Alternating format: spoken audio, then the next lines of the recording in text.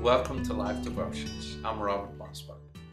You know, just before Jesus was about to go to the cross, he said to his disciples, I don't have too much time to speak with you anymore, for the prince, speaking about the devil, of this world is coming for me, but he has nothing in me. And then he says something most phenomenal. He says, my peace I give unto you. Not such peace as the world gives, which the world always thinks that the absence of pressure is the right kind of peace. He says, no, I give you my peace. What peace? The peace that Jesus is enjoying with the Father at his right hand. The sweetness of God's favor. The sweetness of God's love in his heart. The sweetness of God's word coming to pass in his life. The sweetness of being in the perfect will of God and knowing the creator of heaven and earth is on your side, is for you. Friends, that's a peace that surpasses understanding. That's a peace that will rule in the midst of a storm.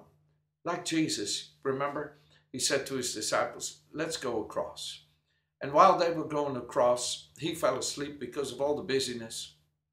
And a great storm came. And the storm was so violent that the water came in the ship, and these well-proven fishermen, men that were on the sea every night, became afraid. So it must have been quite a serious storm. And they woke up Jesus in panic and said, don't you care that we are perishing? And Jesus stood up and he said to the wind, be still, and to the sea, be calm. And instantly it obeyed. And he looked at his disciples and he says, oh, you of little faith. Friends, the kind of faith that Jesus wants to give you gives you such peace that in the middle of the storm, you can stay in command. You could stay in a place where you know God is in charge. Jesus is at the throne of God.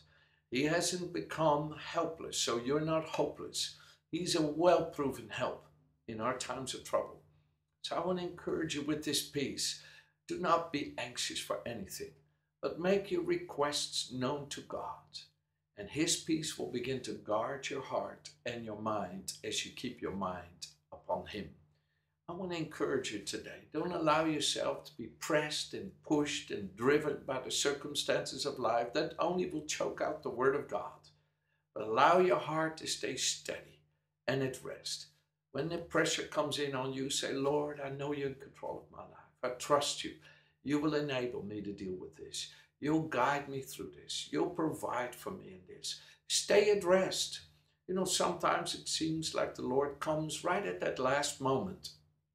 And perhaps one of the great reasons why that is so that you will know the Lord did it. It wasn't just coincidence. It was God who's in control of the situation. You know, the Bible says in Psalm 50, verse 15, what is it that the Lord requires of you? But that you trust him in the time of your trouble so that he can help you and you can give him the glory for it. I want to pray with you and believe with you that God will guard your heart and mind to stay at rest and stay at peace, to know he's in control and he is leading you through this. Let me leave you with this one scripture before we pray. It's Deuteronomy chapter 8, verse 2. You will know that it is the Lord your God who led you all the way to test your heart, to see whether or not you would do what he said. Now, trust God that he's leading you. Stay in obedience to his Spirit, and he will see you through. Heavenly Father, I pray that your grace and peace comes upon my dear friend. That there will be such a calmness in the middle of whatever my friends are going through.